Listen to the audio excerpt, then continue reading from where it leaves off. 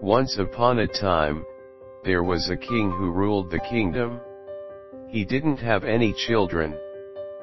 As the days were passing by, his age was also increasing. He was worried about future heir of his kingdom. So one day he thought that after him the youth must sit on his throne. So he decided to make an announcement and told his people that he will make a palace, and at the door, there will be a puzzle to solve.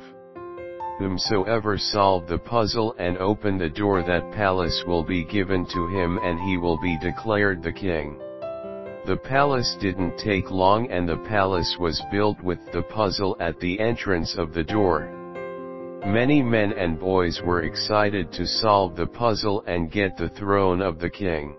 Many visited from outside the kingdom to solve the puzzle. There was a gathering outside the new palace and everyone was trying to solve the puzzle. Learned scholars, painters, teachers, professors came and were trying to solve the puzzle. One man who was not doing anything, he was standing beside and seeing everyone solving the puzzle. The king saw the man who was doing nothing and called to his palace. The king asked the man, "Why are you not solving the puzzle?" The man replied, "I am watching. If anyone would solve the puzzle, I will be very happy for him, but if everybody fails, then I will try." Then he walked out and sat near the puzzled door and started watching. At the end of the day, the crowd started scattering and only 2 men left who were still trying to solve the puzzle. After so much struggle, they also failed to solve the puzzle. Then the man who was seeing everyone solving the puzzle stood up and opened the door of the palace.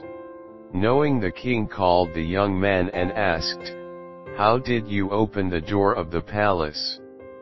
The man replied, "I thought that so many men tried to solve the puzzle but failed, so there is a puzzle or not, and I pushed. The door was opened." As promised, the palace gifted to the man and declared the king of the kingdom. Sometimes problems in life are not so big, but we think of them and make them big. So think peacefully and then try to solve the problems of life.